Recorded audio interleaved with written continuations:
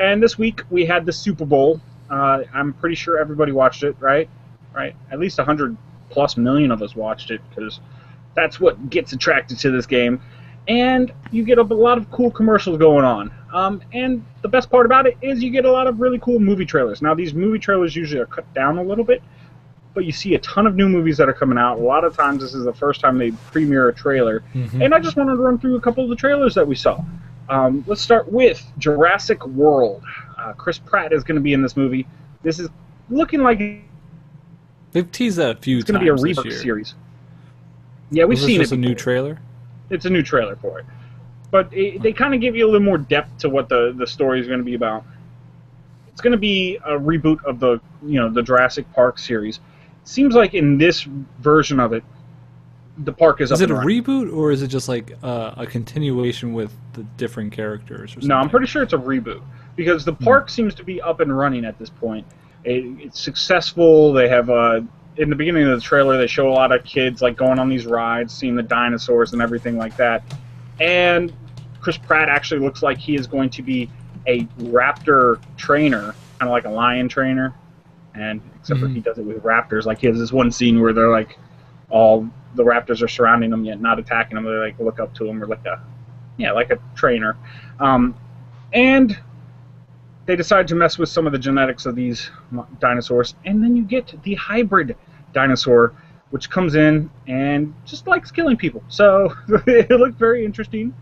At one point, you see Chris Pratt saying, like, we're going to give everything we got to stop this thing. And so he jumps on a dirt bike, and he has a pack of raptors running through the woods with him. So that's going to be pretty interesting.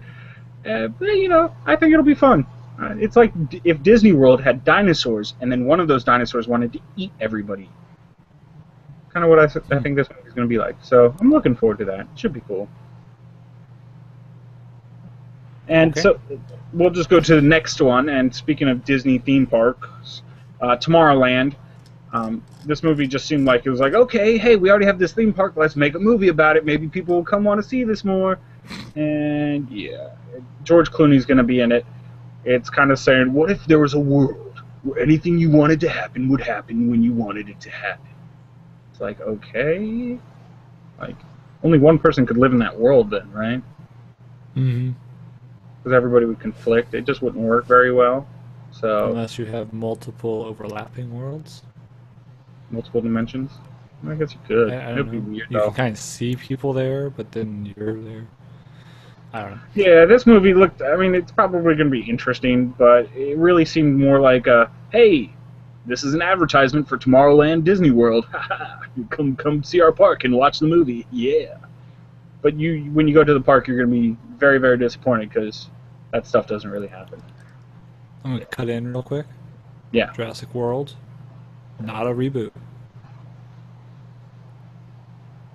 Okay. Then I was just looking at that. It's just they built another park. Like, apparently part of the story is they built another park on top of the remains of the old park. Okay, so they rebooted the park. This worked out so well last time. Let's do it again. So they rebooted the park. So it's kind of a reboot. I know, but it is a continuation. Like, the backstory is still in place. All the 3 previous movies are still in place. It's just now it actually has a somewhat more foolish backdrop, because clearly this did not work previously. This ended disastrously before. And now we're just going to do it again at the same spot. And make a hybrid dinosaur that likes to kill people. Yeah. So, yeah. Okay, and so Tomorrowland, one big advertisement for Disney theme parks. Then we have Pitch Perfect 2. Not a movie I'm going to go see. Apparently a lot of people like the first one, so, it's just not my cup of tea. But really, this ad seemed like more of a Clay Matthews ad because they put him in there. And apparently the Green Bay Packers are going to have a group. If you don't know what this movie's about a cappella groups doing sing-offs. Yeah, I remember seeing that commercial. I wasn't sure if that was serious or not. Yeah, that's when the Green Bay Packers came in, I was like, no. This is some kind of joke. Like, this is a spoof. They're advertising something else. But what are they advertising? Like, Nope. Apparently the Green Bay Packers have an a cappella team. And that's why it got on the Super Bowl. It's almost like they decided, hey, we want to have a Super Bowl ad for this movie, so let's put some football players in it. just in case the Packers are in there, it'll be even better. So it's like, okay, build your movie around what your future advertising will be. Sounds like a good idea, not around a story. But I didn't see the first one. That way. I don't know. But a lot of people really like the first one. I'm not going to see the second one. I'm sure a lot of people will really like the second one. So we'll see what happens, how it goes. And then we had Kingsman. This is a movie I've been looking forward to. It's kind of like a young James Bond. And I say young James Bond because they bring in all the gadgets, lots of cars. It's going to be crazy stuff. So it's like a souped-up James Bond. It's like James Bond meets Fast and Furious. They are doing a lot of over-the-top action. It's going to be a lot of cool fight sequences. Of course, lots of gadgets. If you saw one of the trailers, this guy has this like bulletproof umbrella that can see. You can see through the umbrella. I don't know. It just looks pretty cool. Samuel L. Jackson will be the main villain, and I love Samuel L. Jackson in movies. He's just good.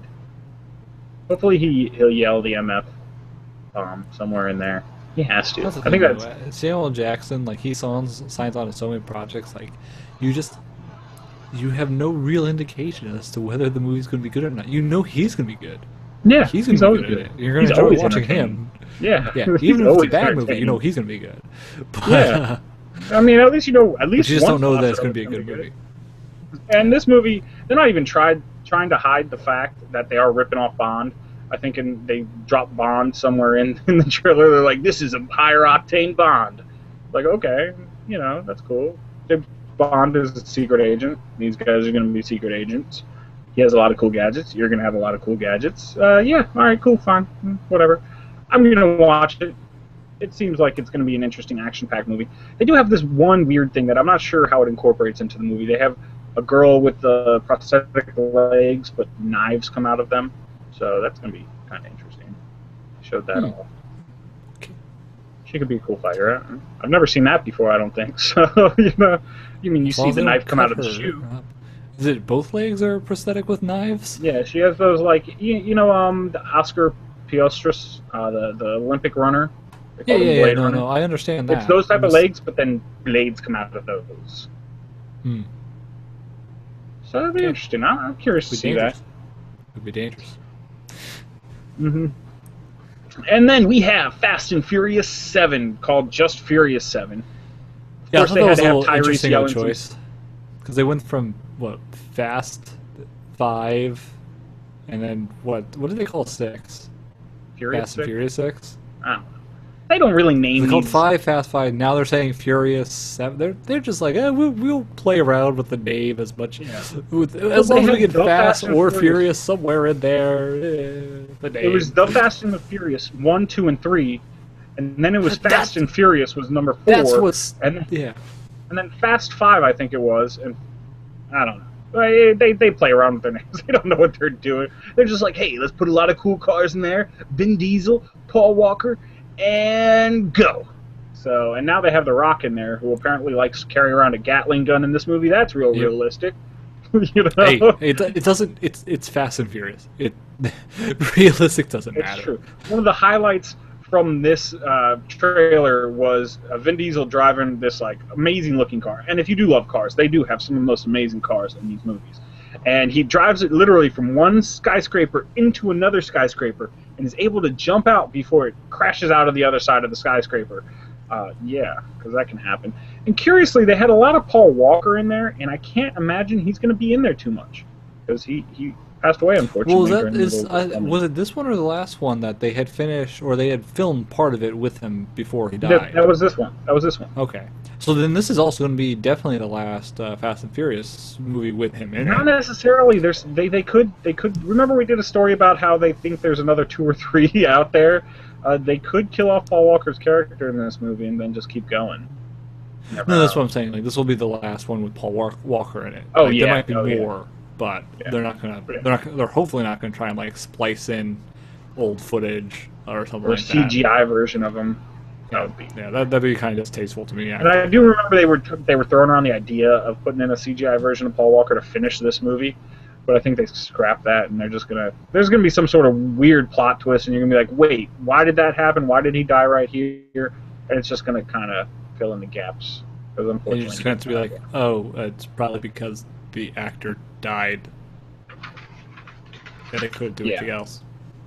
And like, you know, your Tyrese is going to yell something. I think his line in the trailer was, I've heard about crazy, but we're talking insane. It's like, oh, Tyrese, please do not become the Green Lantern. Have you heard about Tyrese's little fan vote? He wants to be the Green Lantern in the 2020 movie of Green Lantern. They already made. I thought they've already determined who's going to be Green Lantern. Or is that one? They haven't even started production on that. They just know they're going to do it.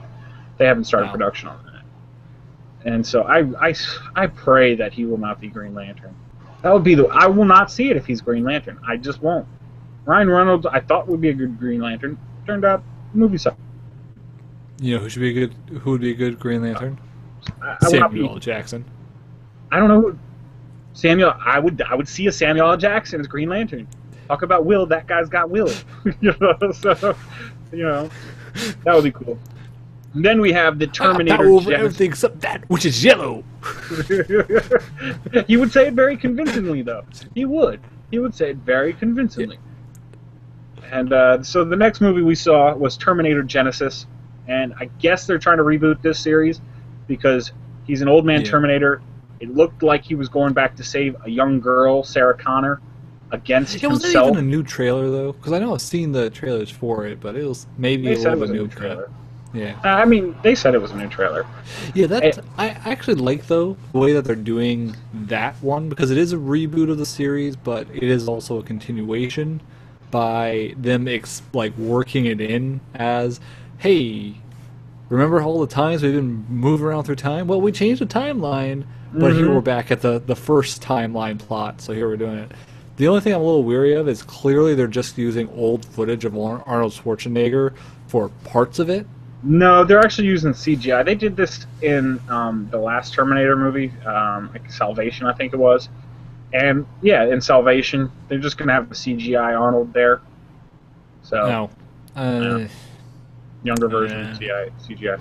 It'll be, but you're right, it is a time travel movie, so they can really mess around with whatever they want to. I don't know if I'm going to see it, because it seems like it's going to be the villains are going to be him from the original Terminator, and then the guy from Terminator 2. So it's just like, okay. So they're like, oh, they're messing up the timeline by going back even further. We're going to send those guys back even further. So it'll be interesting. We'll see how that works out. And then we had Insurgent. That movie looked like it was trying to rip off The Matrix. Divergent. The Divergent trilogy was a series of books. Divergent wasn't horrible. It wasn't a really good movie. I don't really believe the lead character as the actress. I don't think plays a very good role there. But that's just my opinion. But it looks like they're trying to be the Matrix because she does this thing where she jumps through some glass and falls down, and all these buildings go into the Matrix, and it's like, so are you trying to be the Matrix? Is that what you're doing here, Matrix? Because that's already been done. Somebody's already done that stuff. Now, to be fair, there's a lot of movies that are just rehashes of stuff that's already been done, and if you were to properly redo The Matrix, hey, that's not the worst thing in the world. But you can't just redo The Matrix in your second part of the trilogy. Yeah, it's a little difficult. Yeah, it's a little... You either have to start your trilogy off like that, or you can't just jump into Matrix style all of a sudden. It's like, wait, why are they Matrix? I don't know. So that... it's also a really tall order to compete with the original Matrix. Everyone's going to see it immediately that you're referencing the Matrix. You gotta have a really big blockbuster to. And that's what doesn't make sense about this movie. Is there's really nothing Matrixy about the first one. Why does your preview look like Matrix Part 2? The Matrix again. It makes no sense why you did your trailer that way. So we'll see what happens when the movie comes out. And last but not least, we had Ted 2. That was probably the longest spot we saw for the Super Bowl. And they did have a part where it's Mark Wahlberg and the teddy bear Ted standing over Tom Brady, like, oh, wow, he's got all these champions, in their Boston accents, even though it was Canadian that I just did right there. Not very good with accents. I saw the first one. I thought it was funny. Second one, I don't know if we need it. Ted is trying to prove that he's a human being or he's a real person or something like that, because you can't get married unless he proves that he's a person, or you can't have a kid or something unless he proves that he's a person. It's just like, well, you're not a person, you're a talking teddy bear. But I guess if you can talk and you can think and you have feelings, I just don't know. It's being. Yeah, sentient being. Yeah. So those were the movie trailers that I saw during the Super Bowl. Some of them I'm looking forward to, some of them not so much. But let us know what you think. Is there any movie that you're really excited to see? Hit us up, comments down below. Of course, at Where's My Face on Twitter, Google Plus and Facebook. Always good ways of getting a hold of us.